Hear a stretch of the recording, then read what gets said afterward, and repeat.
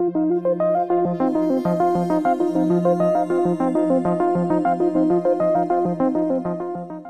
been a busy few weeks here at SpaceX.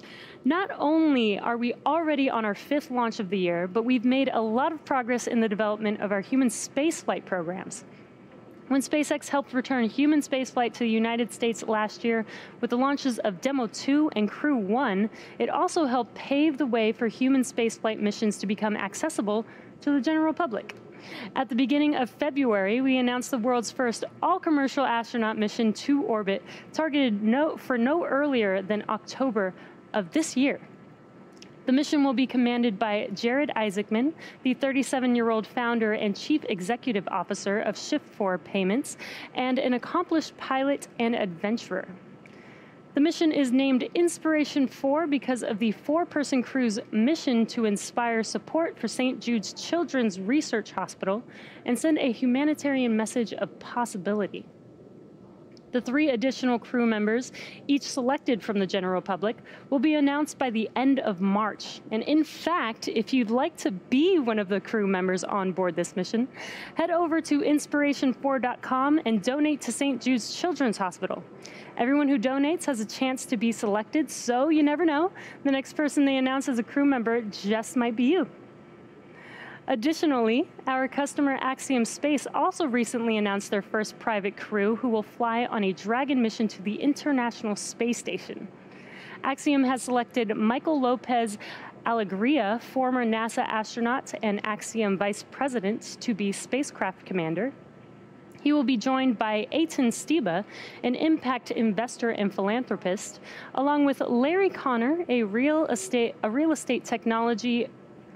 and technology entrepreneur, and Mark Pathy, a Canadian investor and philanthropist. This launch is currently targeted for 2022 and will mark the first fully private human spaceflight to station. And the last highlight to share today involves the testing of our newest spacecraft, Starship. On Tuesday, February 2nd, Starship serial number 9, or SN9, completed SpaceX's second high-altitude flight test of a Starship prototype from our site in Cameron County, Texas.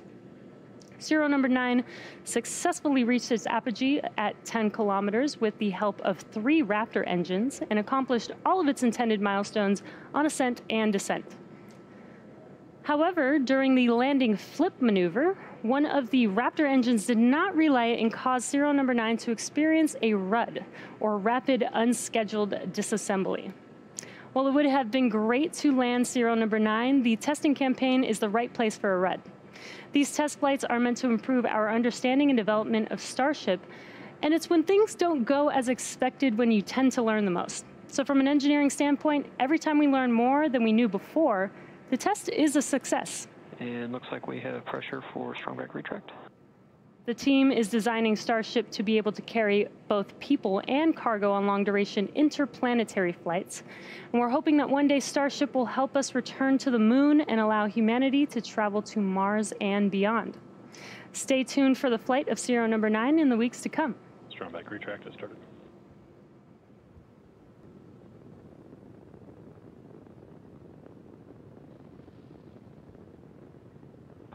Falcon 9's in startup. There's that call out. Falcon 9 is in startup. Now we're waiting for the final go for launch in a few seconds here.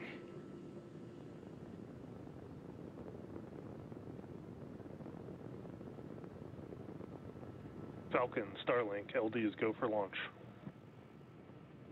And there is that call out that we are go for launch. So at T-minus 30 seconds. At T-minus 30 seconds, all systems are go for launch, so let's listen into the terminal count and watch as Falcon 9 takes our stack of Starlink satellites into orbit. T-minus 15 seconds. 10, 9, 8, 7, 6, 5, 4, 3, 2, 1, 0. Ignition. And liftoff.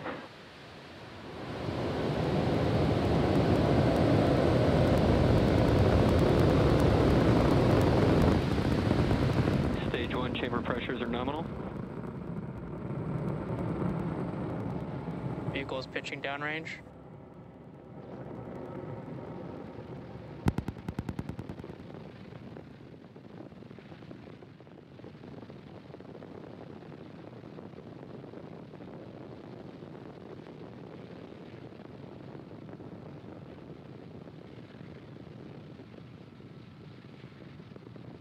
At T plus 40 seconds into flight, Falcon 9 has successfully lifted off Telemetry are nominal.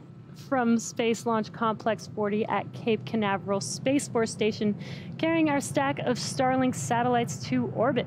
Now we are throttling down that first stage in preparation for Max Q. Max Q stands for, and there's that call out for Max Q. This is the largest structural load that the vehicle sees. Now, coming up in about a minute, we'll have 3 events happening within seconds of each other. That'll be main engine cutoff, or MECO, stage separation, and SES1, or second engine start 1. Now, MECO is where all 9 of the M1D engines shut down, and that slows the vehicle down in preparation. Vehicle is following a nominal trajectory. That slows the vehicle down in preparation for the second event, stage separation. MVAC engine chill has begun. And stage separation is where the first stage separates from the second stage. First stage will make its way back to Earth, while second stage continues on its journey with SES1, or second engine start 1. And that's where we light up the MVAC engine, and it will propel the second stage along with the Starlink satellites to orbit. And we're just under 30 seconds away from those 3 events. Again, that is MECO, stage separation, and SES1. And we've got a really cool view of the first stage and those 9 Merlin 1D engines burning bright.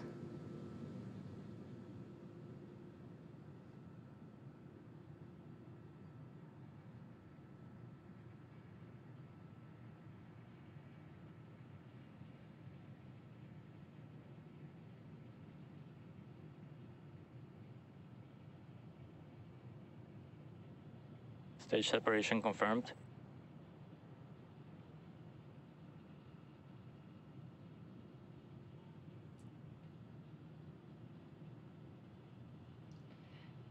And there you saw MECO and stage separation. On your left-hand screen is the first stage, with the right-hand screen being the second stage. And you can see SES1, that MVAC engine is now glowing bright red there. And in a few seconds from now, we should have fairing deploy. Separation confirmed. And there you can see on your right-hand screen, the fairing has deployed. As a reminder, we will be attempting to recover the fairing halves today with our recovery ships Mystery and Mischief.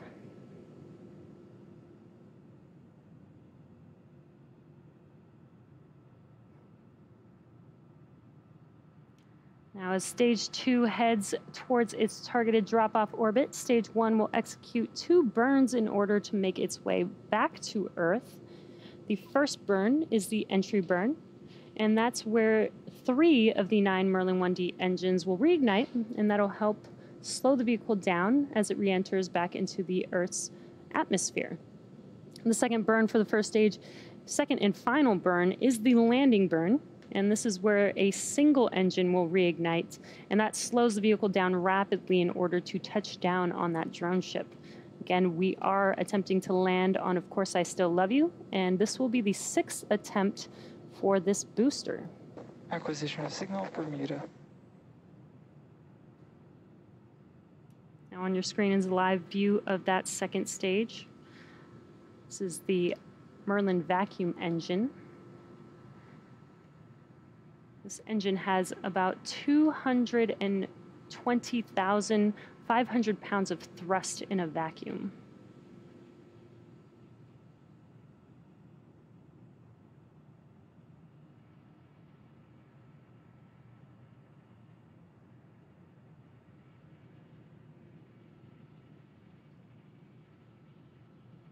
We're just under a minute and a half away from the entry burn on the first stage.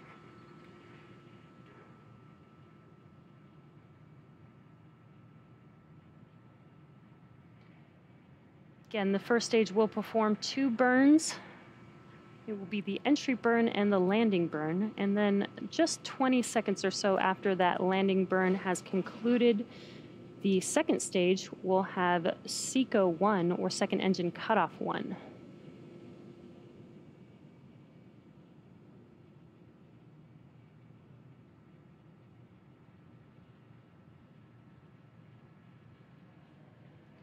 Stage 2 is still on a nominal trajectory.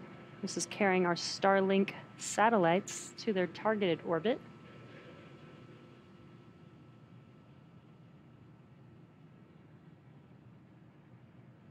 And we are just about 30 seconds away, or under 30 seconds away, from that entry burn starting up on the first stage. The entry burn will last about 20 seconds long. And again, it will be 3 of the 9 engines reigniting. Stage 1, FTSE saved.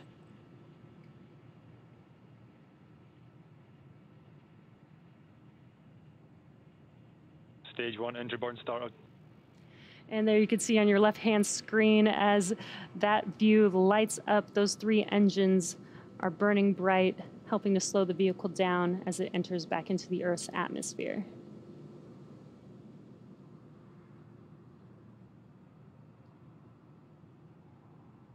Stage 1 engine burn shut down.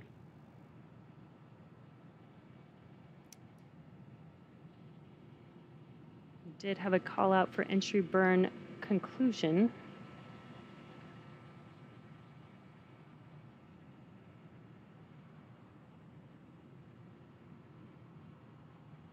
Stage 2 is still looking nominal.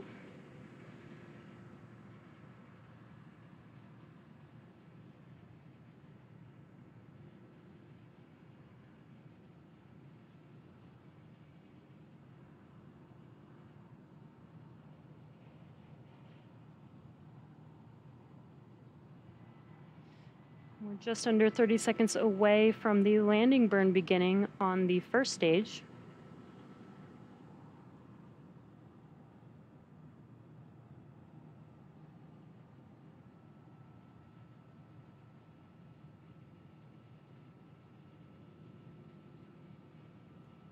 Again, we are attempting to land on Of Course I Still Love You for the 6th time for this booster.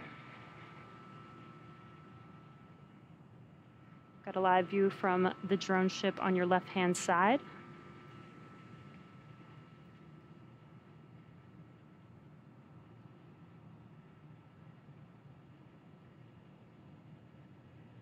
We did get a little bright glow, but no longer see a flame there.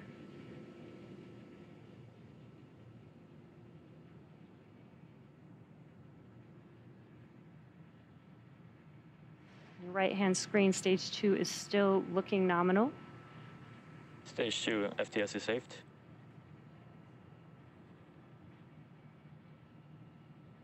And it does look like we did not land our booster on Of Course I Still Love You tonight. It is unfortunate that we did not recover this booster, but our second stage is still on a nominal trajectory. And there's that call out for SECO, as I mentioned earlier. That is second engine cutoff 1. Again, we are doing 2 burns for this MVAC engine. Nominal insertion orbit. And there's that. Signal Cape. There's that call out for a good orbit. So now stage 2 is going to coast in this orbit for the next 35 minutes or so. So we'll see you back here at T plus 45 minutes for a second stage relay. Welcome back to the webcast for Starlink. We had an on-time liftoff at 10:59 p.m. Eastern Time, and we did have a successful 6th flight of this first stage booster. Unfortunately, we were not able to stick the landing today, but our second stage is still looking good on a nominal trajectory and getting ready for SES-2 in a few seconds. SES-2 is second engine start, and that will be a very, very short burn, just a 1-second burn here. And this 1-second burn will get us to our targeted drop-off orbit.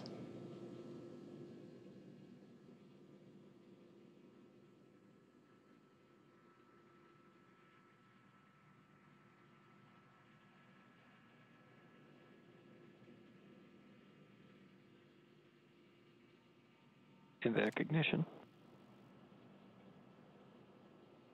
And there you could see when we had a live view that very, very short burn. It did not look like much, but just that 1 second burn is Insertion. that 1 second burn is all we need, and we got good confirmation of good orbit. So we do have another 18-minute coast phase before we deploy our next batch of Starlink satellites into orbit. During this time, the spacecraft will start to spin along its central axis, giving the Starlink satellites the momentum that they need to space themselves out over time after they deploy. While this happens, sit back and enjoy the space jams. We'll see you back here at T+1 hour and 4 minutes. Welcome back to our Starlink mission. We did have an on-time liftoff tonight at 10:59 p.m. Eastern Time and a successful 6th flight of this first stage booster. We were not able to land the first stage, which is a bummer, but our second stage did have 2 successful burns of the MVAC engine and is now getting ready to deploy our Starlink satellites in a few seconds. And you can see a live view on your screen of the Starlink satellites in space with Earth in the background.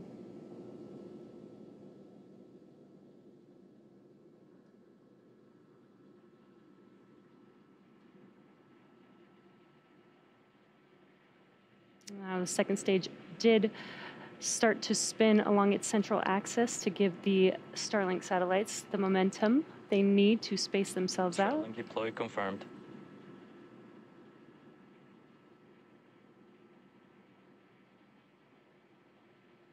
And what you're looking at on your screen are these Starlink satellites drifting away from second stage. This is confirming deployment of our payload.